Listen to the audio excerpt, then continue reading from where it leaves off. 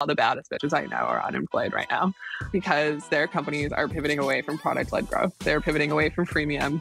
I'm not going to name names because like some of these things have been public and others have not. And also during my interview process, I was like looking at companies and I was like, okay, well, like what's the bear case scenario for this product-led team? And they were like, oh yeah, we're going to disband it in a year if it doesn't work out. And I was like, that's not an attitude I want to come in with. So yeah, I was seeing a lot of that. I've been seeing a lot of that in the market. I know folks who've been laid off. I think that people are being short-sighted and they're working towards meeting their quarterly numbers, and the amount of investment that they've taken in, as well as the investors that they've taken it from, are adding the pressure there. And they're moving away from that product-led because it's like planting a garden and waiting for seeds to grow, whereas like otherwise you can just buy that revenue now.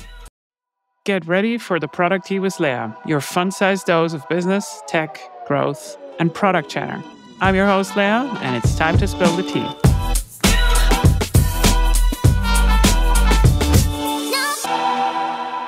Top of the morning. Welcome to the ProducTea show. Today, I'm hosting a very special guest. She is the type of person who thinks API first, even before her morning coffee. And she is so good at her job that when you type growth into Google, it auto-suggests her name. Please put your hands together for the Duchess of Development, the growth guru, the one and only Sam Richards. Sam, how are you doing this morning? I'm great, Leah. How are you? I'm doing fantastic. What would you rate this introduction from 1 to 10 in terms of accuracy, epicness, and everything else? I would give it a 10 out of 10. I would also say you do not have to worry about AI ever taking your job. You're a wonderful copywriter. Thank you so much. That's very nice of you to say. So can you introduce yourself to the fools who do not know you? Yeah, I'm Sam Richard. I'm the head of growth at ngrok. I've been there all of 6 months. Prior to this, I was VP on the growth team at OpenView Venture Partners. And prior to that, I was head of growth at Dispatch Technologies, amongst many other things in my long career. And amongst many other things in your career, which one of those was the most fun that you've ever had? Aside from the current job that you always obviously love the most, of course. Yeah.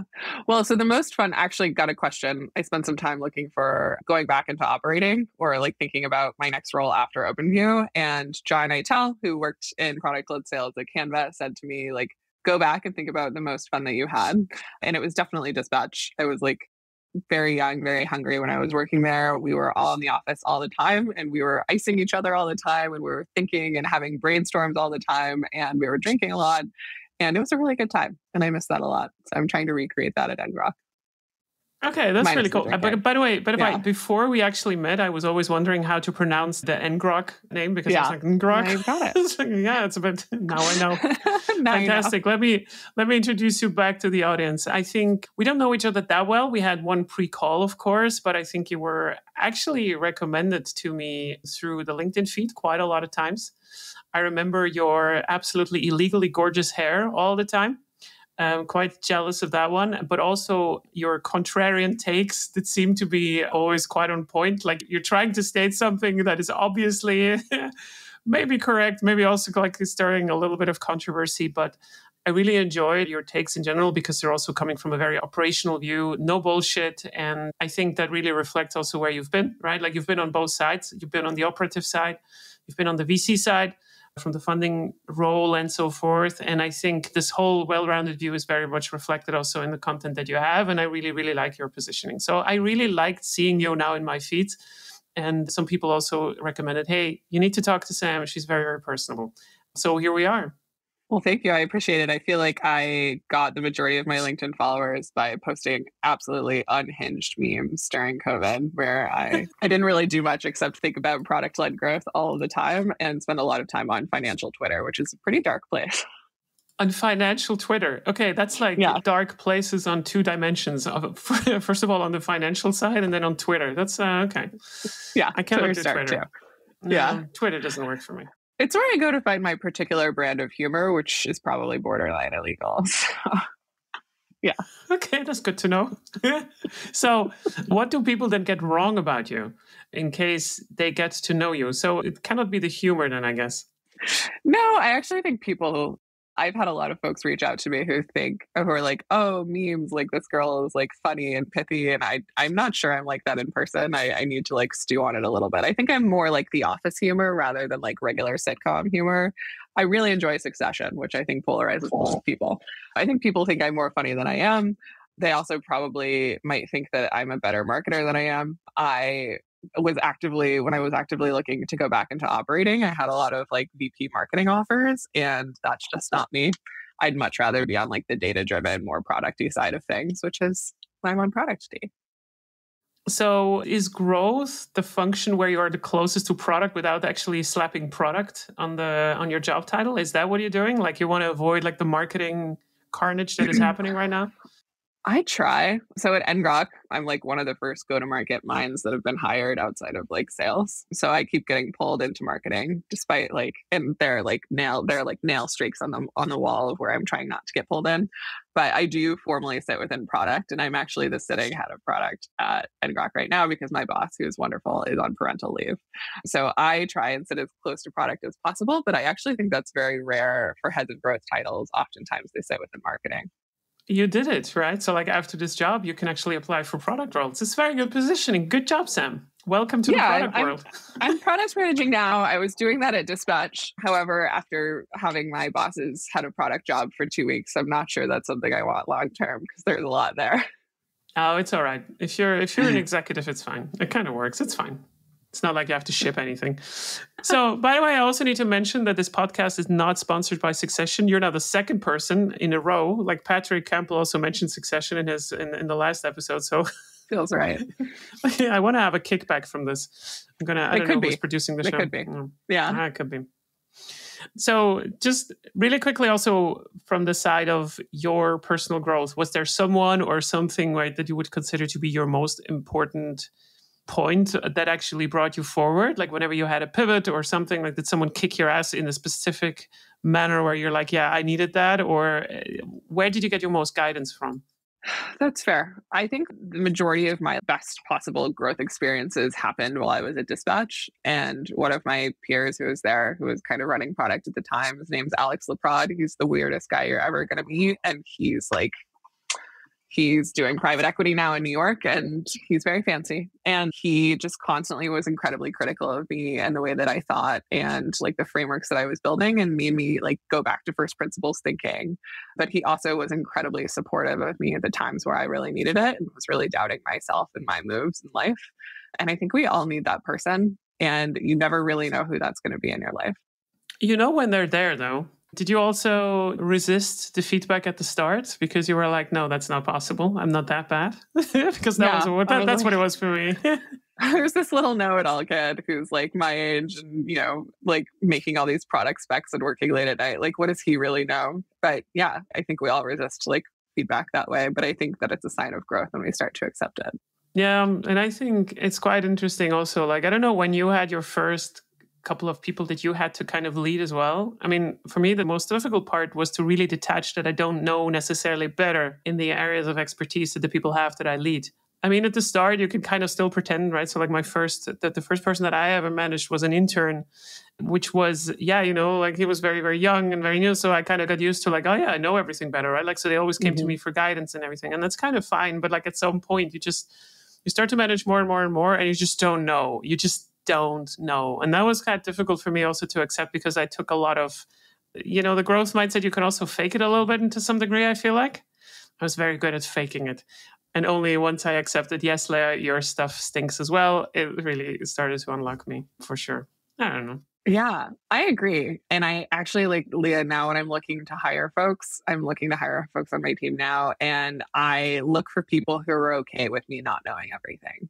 I found that the most difficult management situations where I've been in, where like I need to stand up and be like the optimist for the company, when those people have expected me to know everything and know all the right answers, that's when it's been the most pressure for me. And it's not something that I particularly enjoy either.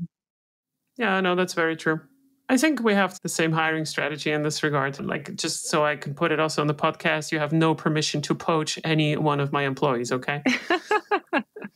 Not gonna touch yours either. So let's just stay clear from each other.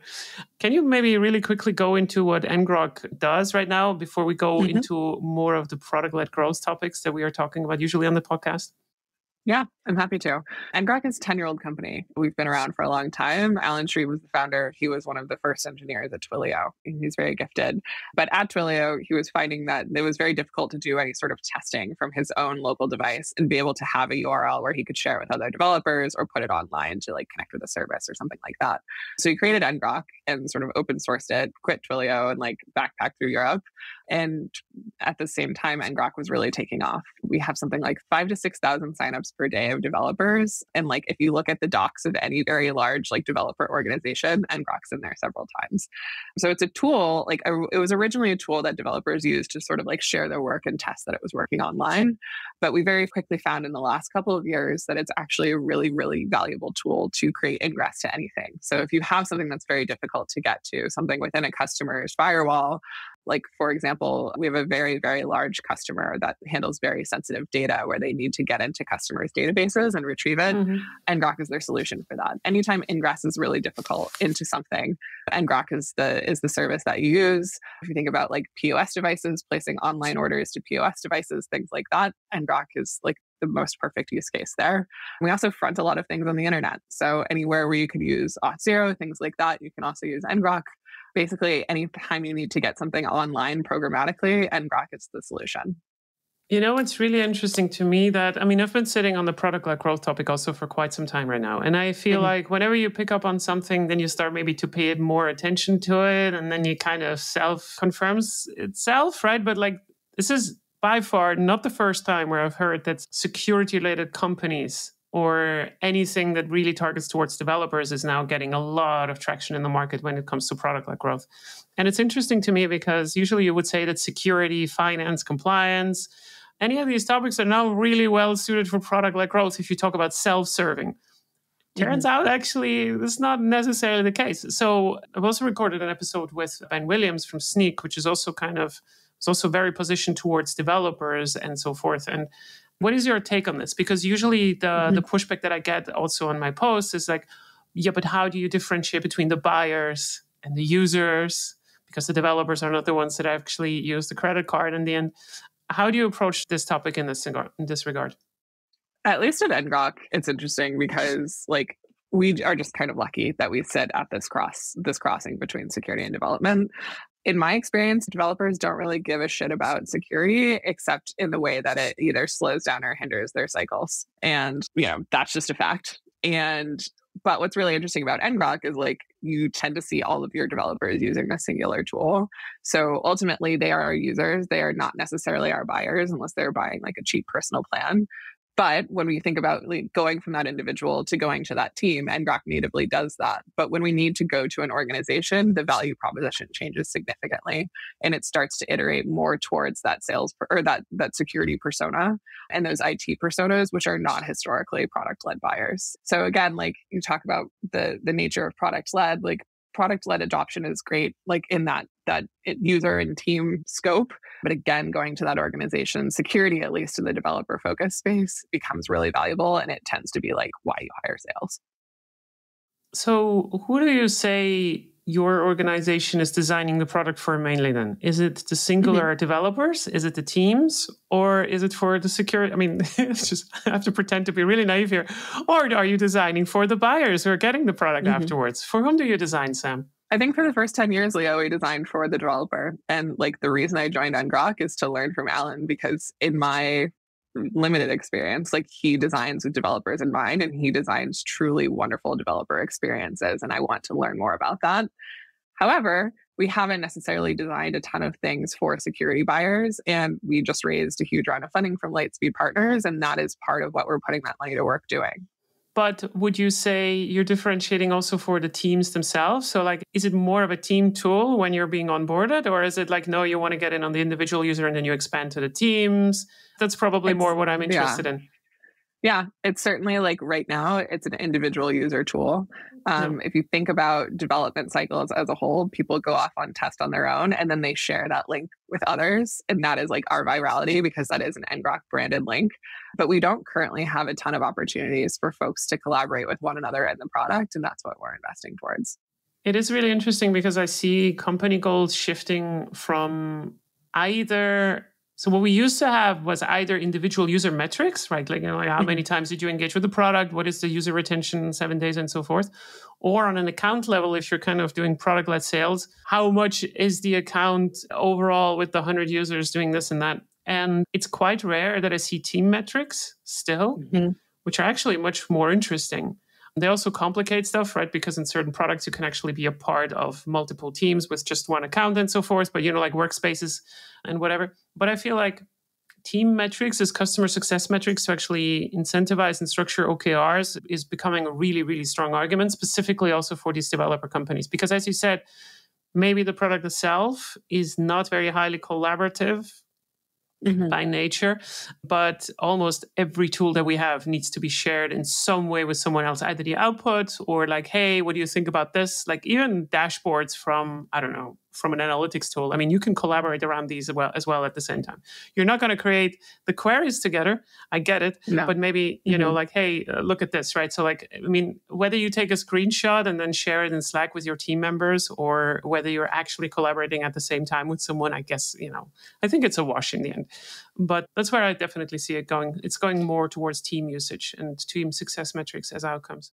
Well, and I mean, think about I'm also in the middle of like a complete pricing revamp because our pricing is per user, which obviously inhibits growth within teams. So making it free for all users is first step. But if you think about it too, at least in the infrastructure space, like we're somewhat like inhibited by the culture of these infrastructure tools because you don't want everyone on your team having access to production, right? Like you want like 3 guys, maybe they've got the nuclear keys.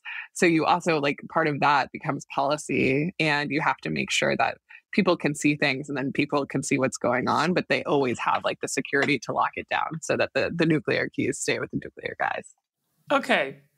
This is theoretically true. But in practice, I think in fast-growing companies, what also can happen, and this is, okay, so this is more like this is like from, how do you say, like stories from the trenches.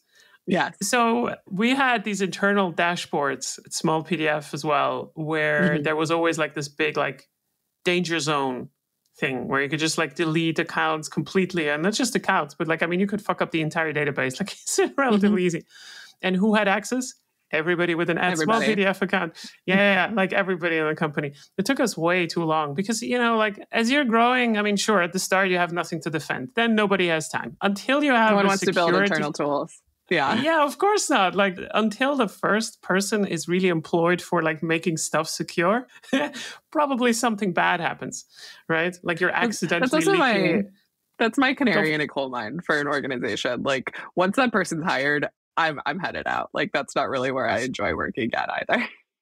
This is so true. Actually, for me, it's not that person. For me, it's usually the inception of product ops.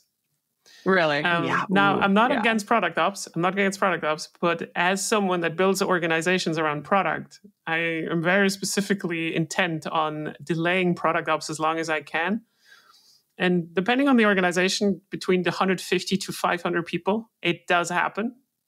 It just does. And then Leah is out. So like, hey, product ops, bye, Leah. It's like, I'm out. Because then things become more or too organized, in my opinion. I don't know. I'm not hating on product ops, by the way, right? So like, just saying. No. No, I just like, I want the room to grow. I don't necessarily want like that track job. And that becomes like a track career type place. Yeah, that's true. Okay. Yeah. Fair enough. So you had a hot take on LinkedIn. I think it was about a week or 2 ago since this recording. And you said with a lot of conviction, you have annoyed a lot of people.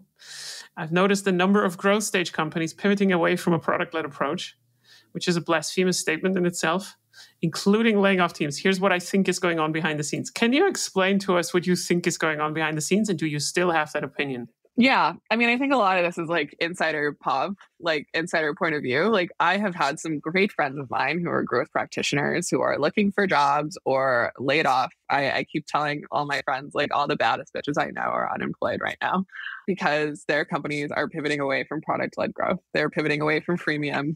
I'm not going to name names because like some of these things have been public and others have not. And also during my interview process, I was like, looking at companies and I was like, okay, well, like, what's the bear case scenario for this product-led team? And they were like, oh yeah, we're going to disband it in a year if it doesn't work out. And I was like, that's not an attitude I want to come in with. So yeah, I was seeing a lot of that. I've been seeing a lot of that in the market. I know folks who've been laid off. I think that people are being short-sighted and they're working towards meeting their quarterly numbers, and the amount of investment that they've taken in, as well as the investors that they've taken it from, are adding the pressure there. And they're moving away from that product-led because it's like planting a garden and waiting for seeds to grow. Whereas like otherwise you can just buy that revenue now with sales. Yeah, I think I agree with this. And it is a bit insidious because at the start, when you do these layoffs, you will not notice a lot on your top line revenue impact, right? Like that's the dangerous thing. You will actually not notice that something bad is happening because, you know, the effects are quite long term for sure. And the thing that really kills me is that I would say I know about 2 companies, fairly sure. Now, I'm not sure from which one it is public, so I shouldn't say any names. So let's just not name any names. But like I know from 2 at least, very public companies, that they were not for that long in this product-led growth motion. So like below 2 years for sure, like 2 years, less than 2 years. And one of the problems is when you're trying to also have a classical sales-led business and you're going into the product-led growth motion, right? Like you try to make product-led sales work and so forth. It takes time to acquire your first customers from the down segment. And then it takes time to actually for those to expand. If you do not have any reporting for this, you just look at the revenue, then you're like, yeah, well, okay, from the lower segment, we're not getting that much revenue. And then therefore, we're just cutting it off. I think in many aspects, it's also a reporting problem in that expansion revenue is just not that sexy in P&L statements. And this is also something that I find quite interesting. For all public companies, the way that we report revenue is you cannot infer how good a company is doing if they are product-led. Everything has been structured around sales-led companies. You cannot infer ARR from a revenue statement of a classical company. It's just not possible. So you only know how good that they actually do on their sales-led motion. And that is quite weird to me still, because we're still not, this will never change, right? So public data is just not for recurring revenue. Not for PLG. Well, my friend Sean Fanning, who's at OpenView, he's a VP at OpenView, and he was like, who brought me in there, and I worked with him at Dispatch. He actually reviewed, I think, like something like 5 to 50 companies S1s and found that they all had different calculations of net dollar retention. So like, there's no standard. So we can't imagine, like, I can't imagine that there's any, like, there's nothing going on behind the scenes that helps us understand that. So I'm always looking for the next thing to actually crap on. So I was historically always crapping on NPS for the same reason. There's really no standardized way of measuring it, so you cannot compare it. But it was one number for your business, right? Like you don't have NPS for multiple products, or maybe you do. I don't know, whatever. But it's not very actionable. But the problem with NRR or like net dollar retention is exactly the same thing. If it's not standardized, how do you want to compare it? But still, it is still an incredibly important function to analyze how well that your business is actually doing, because we're always talking about, you don't want to have bad revenue, right? So like the short-term revenue and so forth. But the first moment that you see someone almost pulling the trigger on 300,000 and you start to make concessions, you nuked it, right? But you're going to be actually celebrated by everyone and like, look at this big contract that we got in, and it's going to just cost you so much more money. I don't know. Yeah, but maybe net dollar retention is the next thing that I'm going to crap on. Maybe we should just crap on like the one number thing. Like, how simplistic do you need to be to think that there's going to be one number that rules your entire business? Like, I feel this way about Rule of 40 as well. Like, you think there's going to be one number that helps you value an entire business with hundreds of people in it? Awesome. Like, who do you think you are? Yeah, you know what? We're going to try to outperform Elena with her CAC hate, because that's what she did. And then since then, entire LinkedIn started to follow her. I'm like, oh yeah, CAC is the worst thing. We've never heard about this before. I think we can frame it around that it is different enough from net dollar retention. We can make this work. That's good. Okay, cool. Okay, so I think this is a very interesting discussion in general on what's going on. But I think also because this is so hidden. So first of all, the metrics are not good, and then they're not public, so they're not standardized as well. This is still... I'm extremely surprised still how many companies are still operating in a non-product-led growth way. I mean, you don't have to put the name on it. It's just that in many, many ways, a lot of the sales companies that I see, they don't know how to do proper product management because its product is kind of serving just like as a function to fulfill a customer request from sales. And it kind of works, right? They're still alive. They're still working. It's still kind of okay. But it does surprise me when you step outside of the bubble, that I have so carefully created on LinkedIn, how many companies have never done anything like this. So oftentimes when I was starting to consult, I was very, very afraid that I could not deliver enough value for these companies, right? Like I was deathly afraid. I'm like, but what I'm saying is so basic because I'm talking about it every day. Turns out for some of these companies, you have to explain them what OKRs are, just like as a principle. And well, whether you should do that or not is a different question, but that can also happen, Mm-hmm.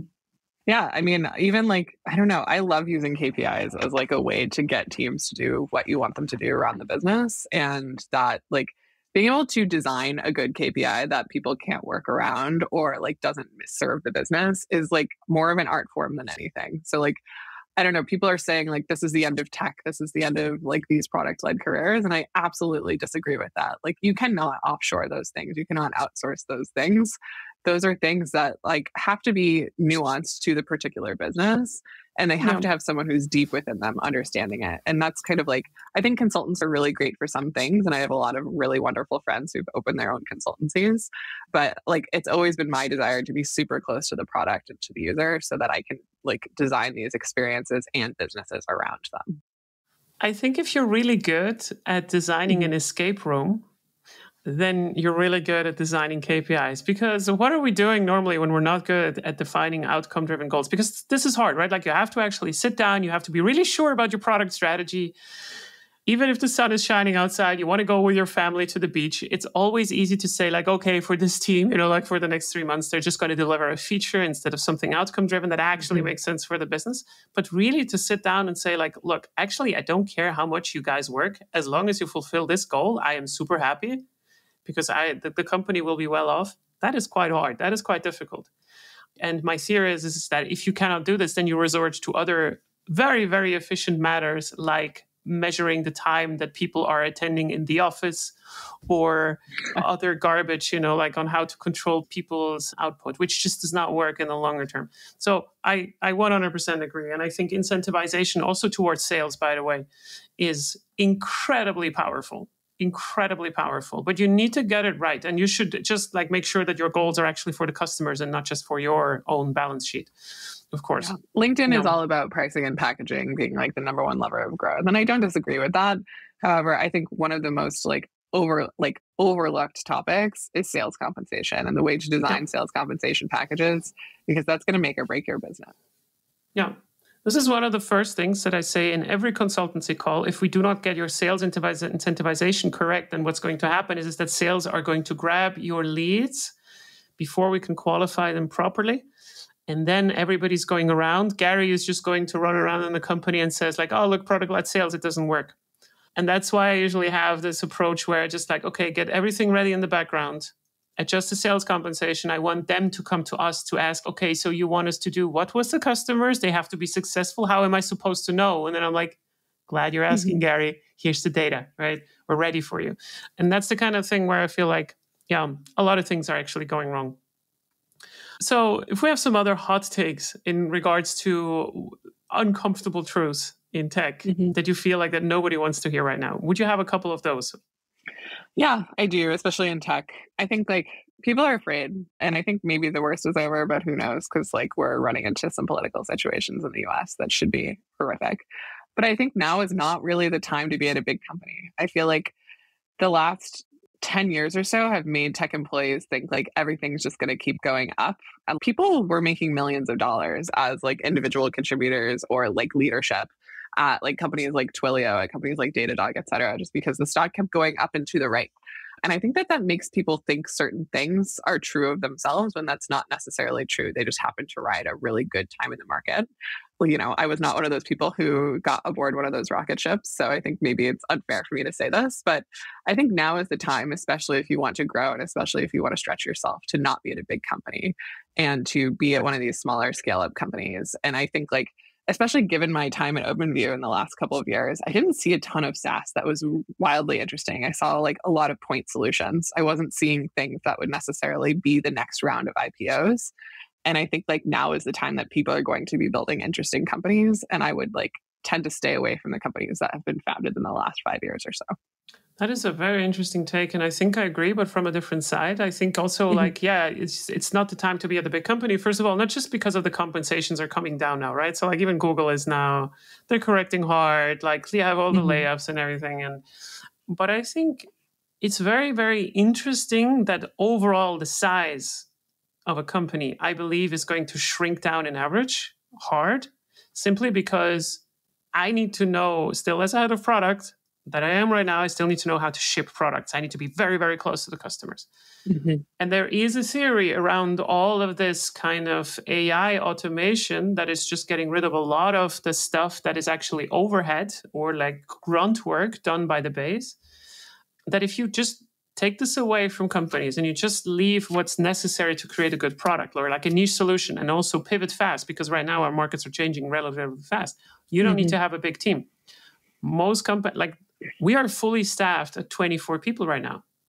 I don't see right now why I would need more people unless we would go into hard scaling mode, of course, like, and you actually scale the distribution. But I have no use for like 5 or 6 product teams. I just don't. And that seems to me quite interesting in this regard, because I think I'm totally agreeing with you. I think it's just from a different perspective, but yeah, the time is over to be at these big FAANG companies. I totally agree. Yeah. And I mean, that went back to like one of the core pillars when I was looking for my next operating role was like, I just want to work with really smart people. And I find that that is also easier at smaller organizations. Yeah, that was the same for me. I went from 150 back to 20. It's exactly the size that I really, really love. And no product ops. No product ops. Absolutely no product ops. Sorry, product ops.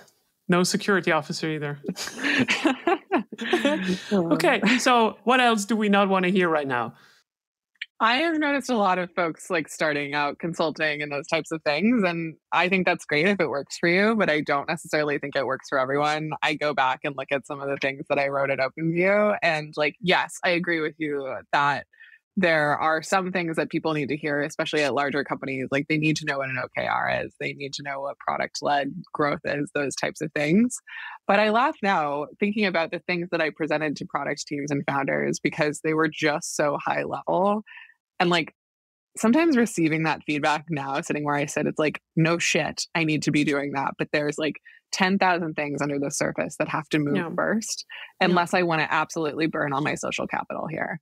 So I have like that person sitting on my shoulder, the person I used to be, that's like, ship this now. Like, why aren't you doing this? But then I have this like leadership role that I need to have, and I need to like come back to work tomorrow and have people like me. So I'm trying to balance those things. So do you think, so is your argument that consulting is not for you to to have a consultant with you because they don't know what's going on? Or is it about you being a consultant as well for other companies? It's both. I just think like consulting at a high level, it works. But when you are really in the trenches at a company, you probably need to learn those things, those high level things. And I'm like lucky enough where I have learned those things. I spent 3 years learning those things. But there's always tech debt. There's always people debt. There's always product debt that you have to work around. And that is highly contextual. And that's not something you can get as a consultant or that you can give to a consultant. Yeah, I find this very interesting because for me, I have a full-time role as a head of product and then also 2 retainer contracts usually running on the side. And it's very interesting how they feed off on each other because my full-time role keeps me really grounded because I have exactly these problems, right? Like the drama that just does not stop. Like, yeah, well, we've talked about this 15 times already. Let's align again on it. And a lot of the operative roles that we have, and I would say that I know my well around product-led growth, hopefully, if I position myself in this way. But the thing is, very, very more often than not, it is about simplifying something that we already talked about 20 times because someone in the room did not understand it or was doing something else, I don't know, whatever, or just misunderstands. Misalignment and communication on the most basic level of strategy or whatever you do in your product is probably the most common thing that I'm dealing with in my operational role. I don't mind it. I love it. I really do. But as a consultant, to not have this kind of perspective makes you also kind of lift off, right? And then become a little bit arrogant towards the industry, because it's just like, yeah, but like, why are you talking about it? But I do concede, though, you should ship more often than you actually think, right? Like, always center yourself, okay, you know what? Like, I'm dealing with too much shit right now. Let's just cut off a lot of the stuff and just put something out if we can. I mean, yeah, I don't know. I agree. I absolutely agree. I also just think like it's really valuable, like for you to have this retainer, because you need to just get more reps in. Sometimes I think companies can be echo chambers, and that's also really not great. Yeah, that's true. And it generates also content, you know, for all sides. Everything that I write up as content, I can bring into the company and the other way around. So like it's becoming like this perpetuum machine. And then people are asking like, how do you do that all day? And I'm just like, I'm a recycling machine, man. I'm not doing anything else. that was what was so glorious about the role at OpenVIA too, because I was like, I had a ton of reps in, I was seeing all these different companies' problems, and then boom, you have a blog post. Yeah. Yeah, I think that's on my bucket list, to work on the side of some kind of fund, because then you get exposed to a lot of different companies in a fast way, still a little bit also on the operative level. So it's not just like from the outside very much. So that was really cool. Was there a point in your professional life as well, or maybe still have, like, so do you still have remaining insecurities, or are you like totally clear with yourself and everything is fine? When we talk about where you are right now, like considering that, yeah, you made it, right? Like you have a good job, you seem to be happy with what you do. No, I don't know. But like, this is the thing where I'm like, people are starting to kind of, I don't know, 5 years ago, I had in my growth plan that I want to have an executive role. And then you get it and you're like, okay, now what? It's like, it's such a stupid goal. I know. Are you dealing with any of this? I had that. I met the goal and I was just like, now what? Like I was less enthused than I thought I would be. I don't know. I feel like a lot of women my age and older are struggling with that question that I talk to. Maybe it's all men too, but I don't tend to talk to men about their careers as much. And I agree with you. I don't really know what the answer is. I have this background as an athlete and who's like always been a doer on the team and who's always been the one that you turn to ship and get things done.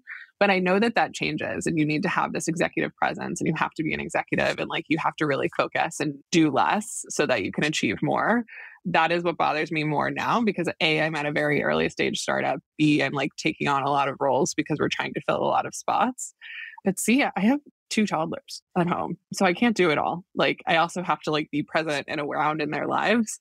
So trying to figure out how to juggle that elegantly so that I can A, like make that jump and not always be seen as that athlete, but also can be seen as that sort of executive and hopefully like an eventual board member or C-level. But B, also to just live a good and fulfilling life as well. So I'm not sure those are insecurities, but there's something that I'm always carrying with me. And I just never feel like I'm doing enough on either front. This is so fascinating because I think in many aspects, we kind of always look forward, right? Specifically also when we're younger. Now I feel like I'm on the edge of like, okay, maybe now I'm getting actually grown up, where you just like, you spend so much time of your day with your job. Even if you work remote, right? Like it's still the same thing. You're in meetings all the time. Your head is there, whatever. Like the majority of the time, you probably spend more time at your job than you do with your main partner. And it's fascinating. And I think the biggest relief for me, and I have plenty of insecurities, right? Like I have plenty of them, but it was worse 5 years ago. But I think the biggest antidote that I had for insecurities was to actually get control over my calendar. It took me so long to get control over my calendar because I remember there was this material from Reforge about product leadership or something, where they had this kind of common mistakes that people do once they go into leadership roles. And one of them is that you start to work more and more and more because you think with more responsibilities, you also have to compensate more with your own time. But that does not work anymore. And the moment you stop doing this, your productivity also stops. And the only way to actually get this under control is to say like, look, these are all the things that I cannot do. And this list gets much, much, much longer. So saying no becomes more and more important. And I felt like this is a really good antidote to a lot of the insecurities that I also had. I'm just not apologizing anymore. I put my stuff into my calendar. Everything is time boxed and I don't give reasons. And this was so difficult for me because I always justify myself to everyone all the time. Hey, I cannot come to this meeting then because, like, useless why and what I did for prioritizing and everything. And it was just the worst experience. Yeah. Well, and I've been lucky enough to like have things to look back on for that. I remember like, so when I left dispatch, I was 7 months pregnant with my oldest child and I started OpenView. So like there was definitely a time box. Like there were some months that I needed to cover in order to like make sure I was doing well in my new role. Like I had been at dispatch since day one. I was like, very close to the founders, like very much on the early team. Like we took it from 0 to 10 million and then sold it to private equity. And I felt like I needed to give them all this time while I was leaving. And then I like made all these documents and things like that. And like, guess what? I left one day and the company went on without me and no one looked at those documents, by the way. And like, I think about that a lot. It's just like, just because you think that something will go on without you doesn't necessarily mean it's true. And that's sort of like what anchors me frequently when I'm having these thoughts in my head. No. Are you feeling under a lot of pressure because you know how many people are dependent on you despite? So like, even if you say that not everything revolves around you, still a lot of actually does revolve around you. Do you still struggle with this right now, or is it? Totally. Especially around company culture. So like we've gone at ngrok from this like company of developers for developers to a company that is like a little bit more commercially oriented, and that can have major impacts on culture. So I'm trying to like completely over communicate, and I have made so many slide decks in the past couple of weeks to like over communicate this transition to the company and to like have check-ins and make sure everyone's feeling all right and those types of things. And there's that. And then there's the fact that I have to travel like once a month and be away from my children. And that has like major repercussions. They do not like me to leave the room anymore. So again, like, yeah, you're serving all of these masters. But again, I mean, at the end of the day, like dispatch survived without me. Any company would. I have an incredible amount of respect for moms. Like I don't have children, but I know already how much work that a job like this is. And then you have also children on top of it. It is massive, but it's truly, truly inspiring. Yeah, you had to have a really good spouse. Adam Fishman wrote an article recently that basically said that you couldn't do this with kids. And I found that to be very disappointing. Yeah, Adam, are you listening? Because Adam was also on my podcast. He's actually wrong about this. I'm going to write him right now afterwards. Like I will tell him. I will definitely tell him. Yeah, but like, that was a huge doubter. I wish I hadn't read that.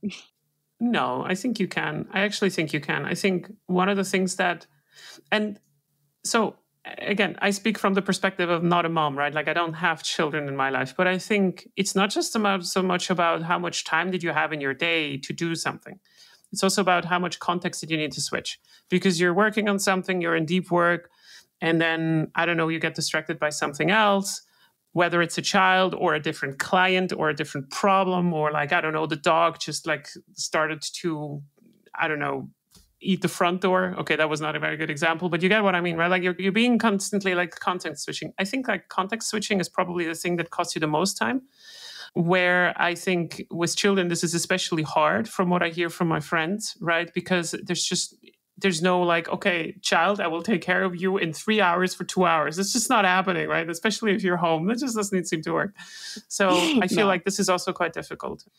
But it applies to children as well. I mean, I'd make sure that I spend an hour with them a day, no phone, focused on them. And that's helped a lot. And I mean, I think that can be said for work too. Oh, that's why I never reach you at 9 o'clock in the morning. Oh, that's why. Okay. Good. That's good to know. Yeah. So maybe also in regards to your content, because we're close to nearing the end, but what is your favorite topics right now that you're talking about, that you're writing about? Like, what do you focus on except for trashing net revenue retention?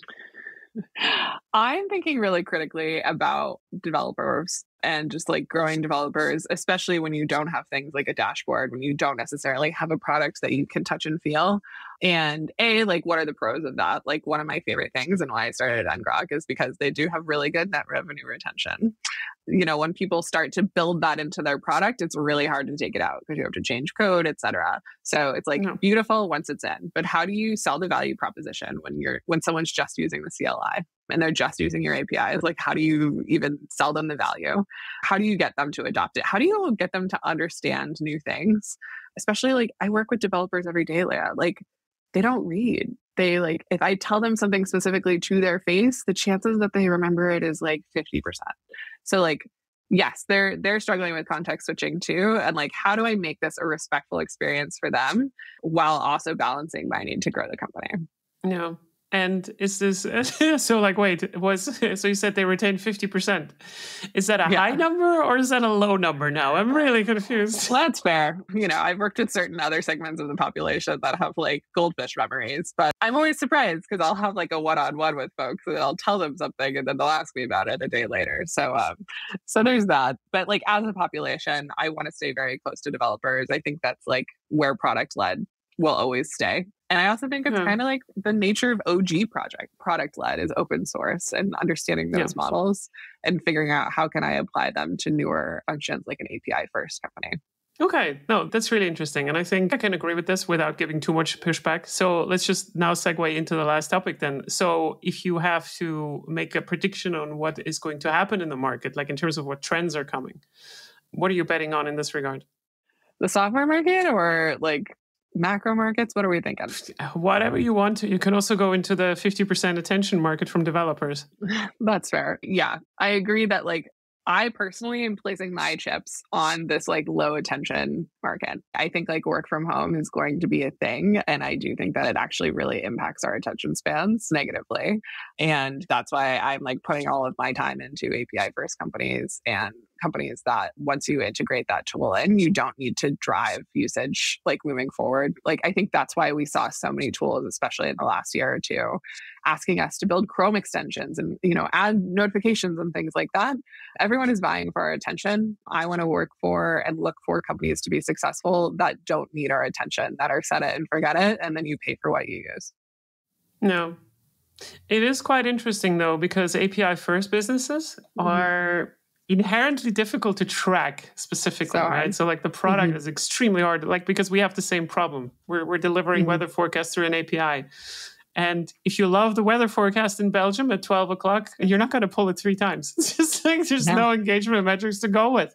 But still, you can actually build it up as a product-led growth business still in this regard. And that's a good take. I'm going to take that. That sounds really good. Yeah. You have fewer interfaces and things like that to toy with, but it just means that what you put out has to be very high quality. Okay. Cool. So then the last question, if you could travel back in time 10 years, where would you have gone? Like which company would you have joined? I would think any of those companies that IPO'd between 2017 and 2020 that is making that those, is such a cheap answer. Millionaires. That is so cheap. I'm working, you're working. Like it would be nice to not have to work. But I mean, ultimately, I think I've learned even from a distance from people over at Stripe and Ramp and like in those fintechs. But again, like any SaaS company that went public during those years would be just fine with me. Okay, so how close did you get to being really rich? Like, how close did you get? Like, how close? Because I was really close. That does not happen in the end. Really rich is also relative. Dispatch had a nice exit. I bought a house off that. But outside of that, not very close. VC is like a very like tops down model. Yeah. Like you can make a lot of money in VC if you're like a partner and you're very good. But you know what? I've placed my bets on ngrok and I think we're going to do wonderful things. Cool. Okay. Then I will see you again once you're a billionaire after ngrok. And thank you so much for joining me today. Thank you, Leah. Thank you so much for listening to the ProducTea with Leah. If you don't have enough yet, you can subscribe to my podcast right now on Apple Podcasts or Spotify, or you can head to my website, leahtarin.com, which is leahtarin.com, where you can find much more of my material or just want to work with me.